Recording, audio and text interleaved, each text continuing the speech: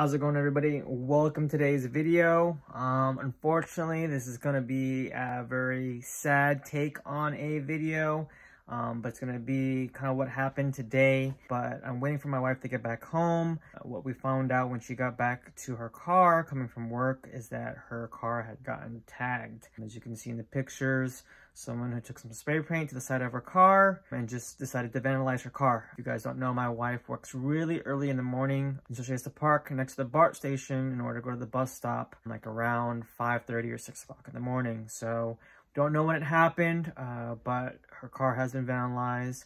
As soon as she gets back, we're gonna go see if we can get some like spray paint remover for the car. Otherwise, you might need to get it detailed in order to get it like kind of buffed out. Maybe this will become a video where we can help you in the event that you get spray painted, can find a solution in order to remove it. So just come along with us to see what we can do.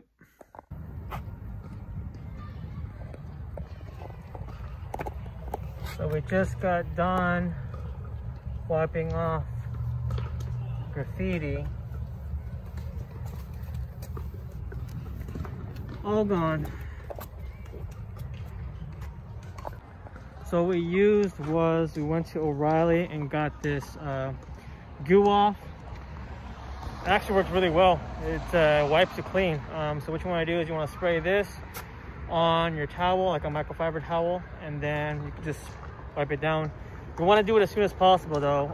Apparently what we found out was that it was the whole block in our street that actually got vandalized. So our apartment complex notified the police were out here this morning.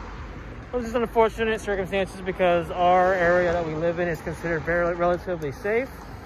But I mean, it happens. Gotta be cautious wherever you go. So we got rid of the graffiti, and at the same time we taught you guys how to get rid of spray paint on your car. This is one of the reasons why you know, in my videos I want you all to stay safe, stay healthy, and we'll see you all in the next video.